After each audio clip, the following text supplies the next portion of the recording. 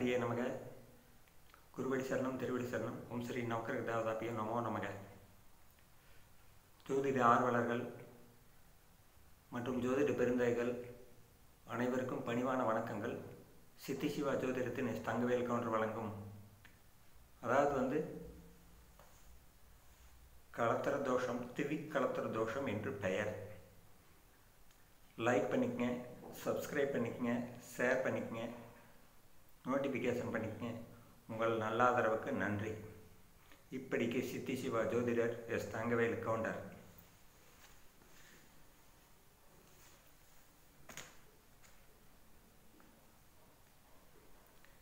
அதாவது கலத்திர தோஷம். சரி, கலத்திர தோஷம் எதனால் ஏற்படுகிறது?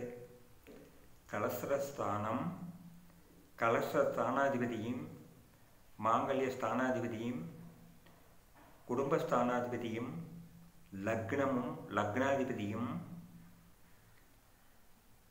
ராகு பகவான் கேது பகவானும் கலத்திர மாங்கல்ய ஸ்தானாதிபதிகள் 7-8 அதிபதிகள் அவரவர் வீட்டை பார்வை செய்வதும் பரிவர்த்தனையில் இருப்பதும், இவர்களில் யாராவது ஒருவர் குடும்பஸ்தானத்தை பார்வை செய்வதும் குடும்பஸ்தானத்தில் இருப்பதும், இதனால் இத்தோஷம் உண்டாகும். 7-8 அதிபதிகள் சேர்ந்து இருப்பதும், லக்னாதிபதி இவர்களினால் யாருடனாவது சேர்ந்திருந்தாலும், லக்னாதிபதி இவர்களுடன் பரிவர்த்தனை பெற்றாலும், 7-8 ஸ்தான லக்னாதிபதி நின்றாலும் இந்த தோஷம் உண்டு. ராகு பகவான் கேது பகவான் குடும்பம் மற்றும் மாங்கல்ய ஸ்தானத்தில் நின்றாலும் இந்த திவி கலத்திர தோஷம் ஏற்படும். சுக்கிர பகவான் ராகு பகவான் இணைவு மன வாழ்க்கை பாழாகிவிடும். சந்திர பகவான் சுக்கிர பகவான் பரிவர்த்தனை கற்ற மனைவியை சந்தேகப்படுவார். ஆணாந்தால் சரி, பெண்ணாந்தால் சரி. ஆணாந்தான் பெண்ணை சந்தேகப்படுவார், பெண்ணாந்தான் ஆணை சந்தேகப்படுவார். 7ஆம் அதிபதி காரகன் சுக்கிரன் சரராசியில் அமர்ந்தால் தாரதோஷம் உண்டு. தாரதோஷம்னா அதுக்கு முறைப்படி பரிகாரம் முடிஞ்ச அளவுக்கு அவங்க சக்தி போல பண்ணிங்கன்னா இருதார தோஷம் இல்லாமல் ஒரு தார தோஷமாக நடக்கும். இல்லை என்றால் இருதார தோஷம்தான். பொதுவாக 7ஆம் இல்லத்து அதிபதி 8இல் மறைய கூட்டாளி, நண்பர்கள், மனைவி வகையில் ஒற்றுமை ஏற்படாமல் இழப்பு ஏற்படும். செவ்வாய் பகவான் சுக்கிர பகவான் தொடர்பு, அதாவது அந்த மங்கலியம் இல்லாத பெண்களோட பழகக்கூடிய வாய்ப்பு வரும். திருமணம் நடத்தக்கூடிய தம்பதிகளின் தசாநாதர்கள் 6 அல்லது 8ஆக அல்லது 2-12ஆகவோ அமையக்கூடாது. சந்திர பகவான் குரு பகவான் சுக்கிர பகவான் இவர்கள் இருவர் ஜாதகத்திலே சப்தமமாக அமையலாம். ஆனால் 6, 8 அல்லது 2-12ஆக இருக்கக்கூடாது. சுக்கிர பகவானுடன் சனி பகவான், செவ்வாய் பகவான், சூரிய பகவான் ஆகிய கிரகங்கள் எங்கு அமைய பெற்றாலும் கல்யாண தடை ஏற்படும். இனிமையற்ற இல்லறமாக அமையும். சந்திர பகவான், சனி பகவான், செவ்வாய் பகவான் பார்வை பெற்றிருப்பின் ஜாதகி தான் துரோகியாகவோ அல்லது நல்ல நடத்தை இல்லாதவராகவோ இருப்பார். அதுபோல் சுக்கிரன் அது மாதிரி ஒரு அமைப்பு பெருமாயின் வரும் பொன் நஞ்சு நெஞ்சினால் நன்னடத்தை இல்லாதவளாக இருப்பார். சனி பகவான் வீட்டில் சுக்கிரனோ சந்திரனோ நின்று சனி பார்வை பெறுவதும், செவ்வாய் வீட்டில் சுக்கிர பகவானோ சந்திர பகவானோ நின்று செவ்வாய் பார்வை பெறுவதும் நன்மையற்ற வாழ்க்கை துணையையும் பெற்ற தாயின் இழிநிலையையும் தெரிவிக்கும். சுக்கிர பகவான் சூரிய பகவான் ரிஷபத்தில் நின்றால் ஜாதகரை பெற்றவர், அது ஆணாந்தால் சரி பெண்ணாந்தால் சரி, பெண் விஷயத்தில் பிழை செய்தவர் என்று சாஸ்திரம் சொல்கிறது. சுக்கிர பகவான் கேந்திரத்தில் செவ்வாய் பகவானுடன் கூடியில் செம்மை அழிந்துவிடும். மனைவி ஒரு நாள் சொல்ல முடிய மாட்டேங்குது, இருந்தாலும் அது தப்பாக நடக்கக்கூடிய ஒரு வாய்ப்பு உண்டு. 2ஆம் இடத்தில் ஒரு பாவ கிரகம் உச்சம் பெற்றால் ஜாதகருக்கு தார தோஷம் உண்டு. ராகு பகவான், கேது பகவான் இவை 2, 5, 8, 11ஆம் பாவங்களில் நின்றால் திருமண வாழ்வு கொஞ்சம் சுபமாக இருக்காது. பார்த்து கரெக்டாக பரிகாரம் பண்ணிக்கணும் அவங்கவுங்க சக்தி போல. இரட்டை ராசிகளில் உபயம் 1 லக்னமாக அமைந்து சந்திர பகவான், சுக்கிர பகவான், செவ்வாய் பகவான் இவற்றில் ஏதாவது 2 கிரகங்கள் 1, 7 சமசப்தமாக அமைந்தால் அந்த திருமண வாழ்வு 7 அல்லது 8 ஆண்டுகள் மட்டுமே நிலைத்திருக்கின்றன. செவ்வாய் பகவான், சுக்கிர பகவான், குரு பகவான் இணைவு சப்தம கேந்திர அமைப்புகளுக்கும் இல்லற வாழ்வை நசிக்க செய்யும். ஸ்திர ராசியில் சுக்கிர பகவான் இருந்தால் திருமணம் நடைபெறுவதற்கு எந்த ஜாதகமாக இருந்தாலும் சரி, சுக்கிரன் ஆட்சியாக இருந்தாலும் சரி, இதாக இருந்தாலும் சரி, லேட் ஆகும் கல்யாணம். சுக்கிர பகவான், புத பகவான் இணைந்து ஒரே டிகிரியில் 7ஆம் வாட்டியில் நின்றால் கலத்திரமும் நன்கு அமையாது. குழந்தை பேரு தாமதமாக கிடைக்கும்.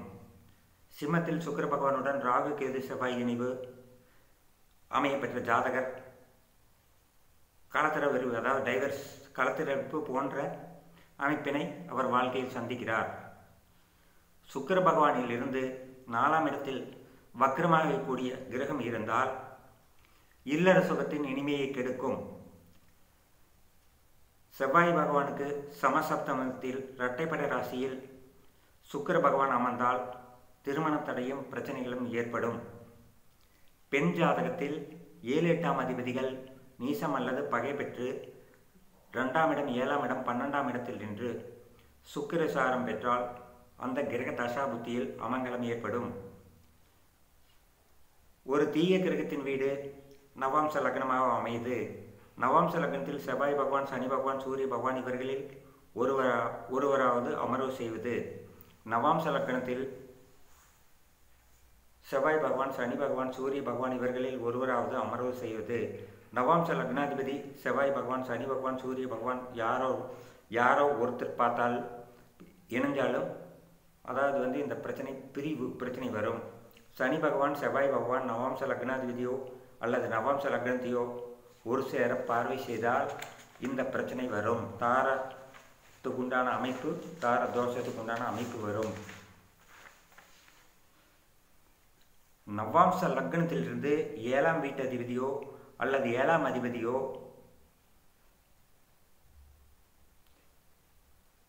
செவ்வாய்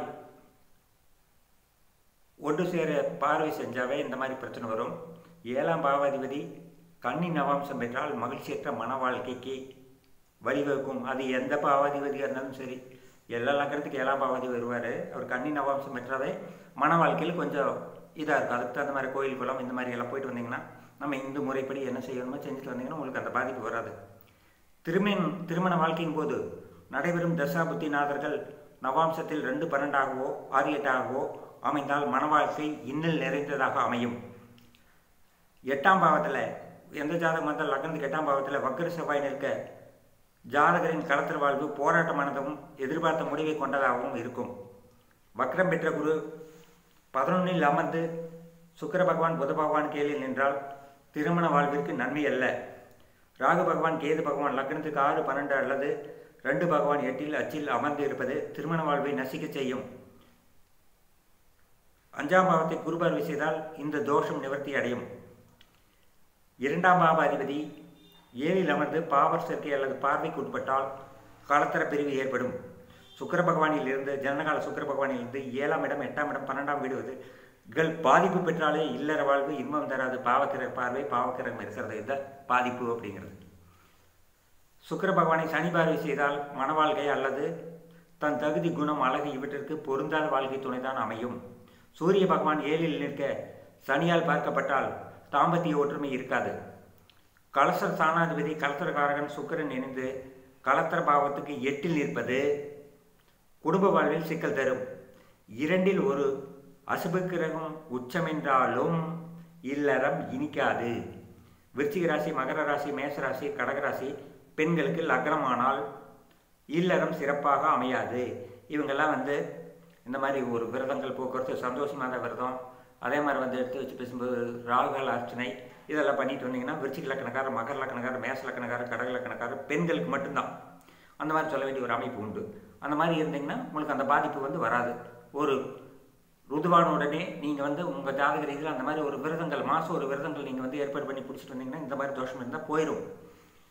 லக்னத்திற்கு 7ஆம் அதிபதியும் ராசிக்கு 7ஆம் அதிபதியும் ஒரே கிரகமாகி நீசம் பெற்றால் இல்லறம் இனிக்காது.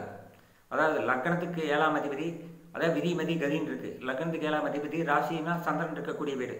அந்த மாதிரி அவங்க ரெண்டும் ஒரே கிரகமாக நீசமானால் இல்லறம் கொஞ்சம் இனிக்காது. அது வந்து அவங்க வாங்கிட்டு வந்த வரம். ஆகவே நீங்கள் அனைவரும் 16 செல்வம் பெற்று பெருவாழ் வாழ இப்படிக்கு சித்தி சிவா ஜோதிடர் S. தங்கவேல் கவுண்டர். நன்றி, வணக்கம்.